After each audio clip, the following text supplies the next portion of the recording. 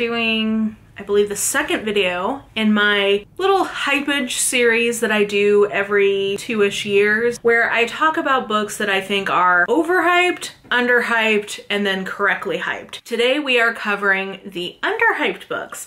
So these books are all ones that I think deserve more hype. So some of them have a lot of hype already, but I think they're so good they deserve even more. And some of them I don't think have gotten enough shine on them. So caveat here is obviously I am judging hype in the context of what I have seen in my realms of influence and the zeitgeist that I swim in. So different people are going to have different perceptions of hype, but based on what I have seen, I do not think that these have gotten enough love. Even if they have gotten a lot of love, they just have not gotten enough. So maybe let's start with ones that I think are known but deserve even more hype than they get. So, first of all, I would say The Cutting Season by Attica Locke. I would recommend this to people who are looking for literary mystery thriller that is really thematically rich in terms of kind of the legacy of slavery in the American South. And yes, this, you know, Attica Locke is very known in certain circles, but I think that she deserves even more love, and this is my favorite of what I have read from her. So I definitely think this deserves even more hype than it already gets. Last Cuentista by Donna Barba y Guerra. Now look, I almost put this in correctly hyped because it does have a Newbery Award. So granted, this is a very well-received book. I'm not arguing, but it deserves more. This is one of the best middle grades I've ever read. This is a sci-fi that I think is just absolutely emotionally devastating, so just know that before you give it to some unsuspecting tween. And I definitely recommend it for adult readers as well. So this is about the world ending, and it is following a girl whose family is chosen to escape Earth on a spaceship and what goes wrong along the way. So this is so good. It's beautifully written and absolutely devastating and deserves even more hype than the Newbery people can give it. Then I did see quite a few, I feel like everybody who's read Bad Fat Black Girl by Cecily Bowen has loved it and has raved about it, but more people should read it and more people should talk about it because I think it's an absolutely fantastic memoir. I think it's what I would recommend to people now as kind of an introduction to probably feminism in general, but certainly to this notion of like intersectional feminism. I would recommend this probably, well, I don't know. Maybe start with hood feminism if you've like totally not been in on that conversation, but definitely make sure you get to Bad Fat Black Girl because I think this is so good, so well observed. It's really great as a memoir, but it also has a ton to say about sort of the feminist philosophy. That sounds like too formal, but that's basically, like, it has a lot of great observation about what it means to be in all three of these identities. It does not get enough readership, and those who have read it know and love it. So be among the people who have read it. Empire of Sand by Tasha Suri, I feel like got a lot of hype when it was first coming out, and I think when people read it, they love it, but I never felt like it got as much hype as it deserved. It's great as a fantasy, so if you're looking for an imaginative fantasy world based on like Southwest Asian influence, I think it's great as that. It has a really great central love story, so I think the romance component is really good. It's not sold as a fantasy romance, and I think it's kind of on the line. I think if you're a fantasy reader that's cool with some romance, this works for you. If you're a romance reader who's down with having a more straightforward fantasy, this is good for you, but like, this is so well done, so well written, and the characters in this are fantastic. So I feel like it doesn't get enough love. Even if people, I don't know, I just felt like it's never gotten the hype it deserves. I read it because the people who were reading it and loving it sold the hell out of it to me, and they were absolutely right about it. Do Nothing by Celeste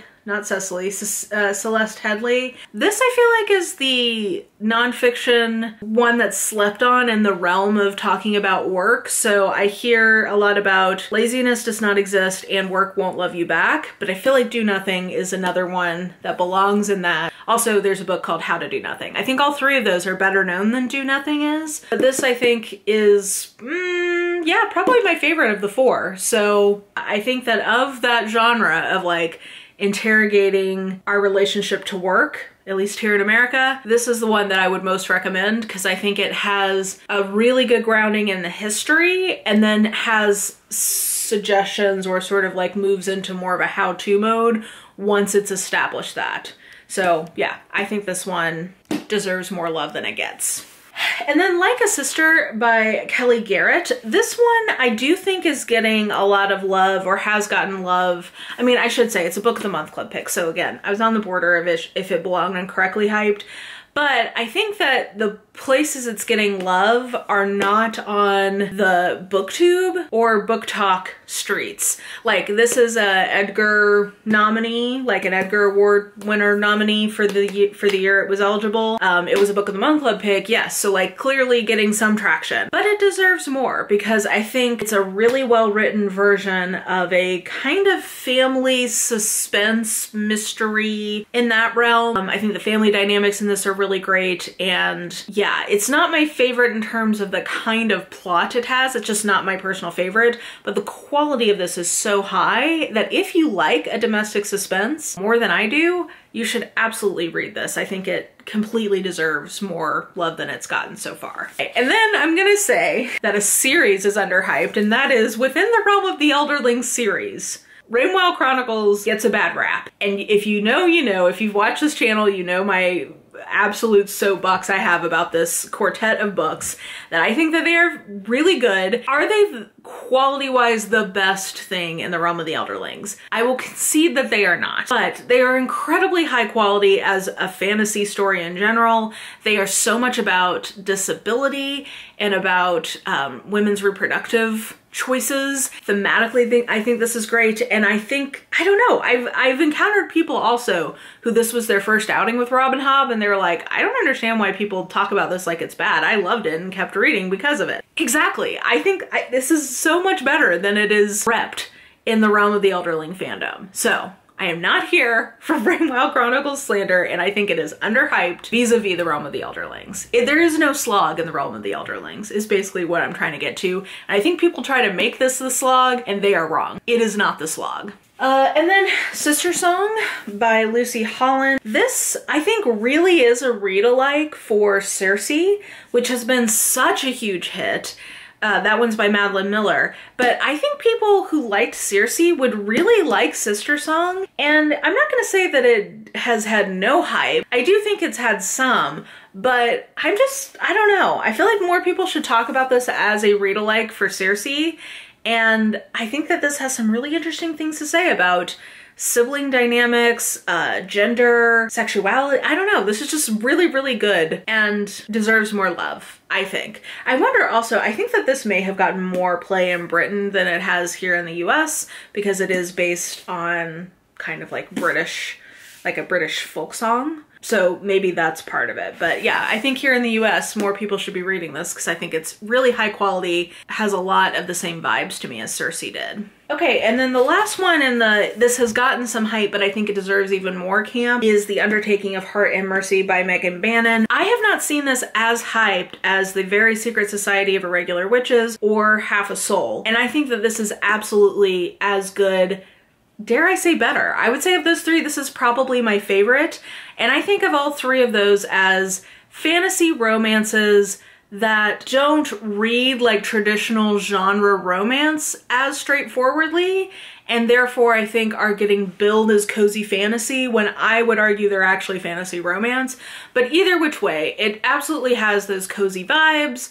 It has, you know, the romantic element. This is a retelling, not a direct one-to-one, but this is very heavily inspired by You've Got Mail / The Shop Around the Corner, that story, but with zombies. So I think that this deserves more love and definitely deserves to be as recommended as those other two I was talking about. I think that this is even better than those. Okay, and then we're gonna talk about ones that I haven't really seen hyped, or I haven't seen hyped in a long time, at least in my spheres of the bookish internet. So I put Krampus and the Crone by Honey Phillips, and then I would also put Artek by Honey Phillips. I just think Honey Phillips in general does not get enough love for sci-fi romance on Kindle Unlimited. If you're not reading Honey Phillips and you like that kind of romance where it has that sort of sweetness or wholesomeness to the romance, but also smut, and also kind of a camp imaginativeness with the alienness of the dudes in these relationships, I think that you're missing out if you're not reading Honey Phillips. Like, you absolutely should be reading her. humor. This one is a holiday one, so it's a take on the Krampus, but he's an alien. And it was so camp and fun. And then Artek, I really loved that Seven Brides for Seven Alien Brothers, whatever it was called. That whole series I thought was great and is very underhyped. That is my plug for it, at least. Say it with me again, Never Coming Home by Kate Williams. I know I talked about this so much last year, but this did not get any promotion, it felt like. I think pretty much everyone who read this on my recommendation came back and told me that they loved it. So I'm not gonna say it's a perfect hit, but I do think that if you like the idea of a very aged up YA / probably more like a new adult or like an adult thriller take on And Then There Were None. This is billed as Fire Festival meets And Then There Were None, so it's like a lot of social media influencers, things like that. If that appeals to you and you're into the idea of it not being a one-to-one retelling of And Then There Were None, but heavily influenced by that, this is so good. I thought that this was absolutely fantastic and did not get nearly enough promo or love when it came out last year. Dress Codes by Richard Thomas Ford, I just think is a really good version of what it is. It's a history that is specifically talking about how clothing, textiles, fashion influenced the law in Western history. Like, this is a really interesting take on a few different subject matters. It's really well done. It's just a very well executed history. And I think it got some love in terms of, like, again, sort of like newspaper coverage at the time, but I don't think that it really translated into kind of like social media bookish discourse. And I would highly recommend this. I think that this was really good. Very underhyped romance, in my opinion, was The Love Con by Ceresia Glass. This is totally a comp title to Spoiler Alert by Olivia Dade, except this is about like kind of the nerdy culture in question is cosplay and cons. And it's a friends to lovers, fake dating, reality show delight. And this did not get enough love when it came out, and people should go back and read it because I think it is absolutely great and not enough people talked about it. Ooh, I'm losing my earring.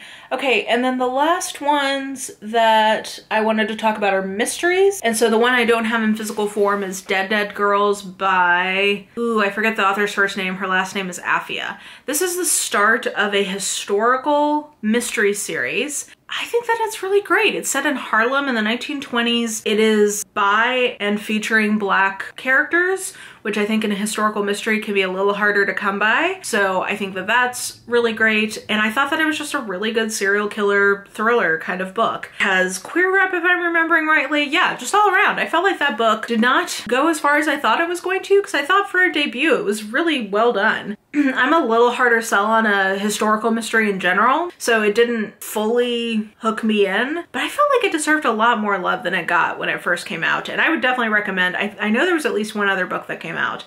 I would definitely recommend checking it out. I thought that it was very well done and great to see such high quality in a debut. Okay, and then a few more, like I said, these are all mystery thriller-ish. Never Saw Me Coming by Vera Kurlan, I feel like was hyped in the moment, but has totally fallen off. And if you're just looking for fun, a fun serial killer mystery, very voice driven, so maybe that didn't work for everyone, I don't know. And you're looking for something that's just entertaining, which for me, that's like the #1 thing a mystery thriller needs to do. I gotta be having fun. And I just think that this was very playful and entertaining. I'm surprised it wasn't a bigger hit because of how entertaining I thought it was, at least. Again, maybe because it is so voice driven, maybe the voice just didn't work for everyone, I don't know.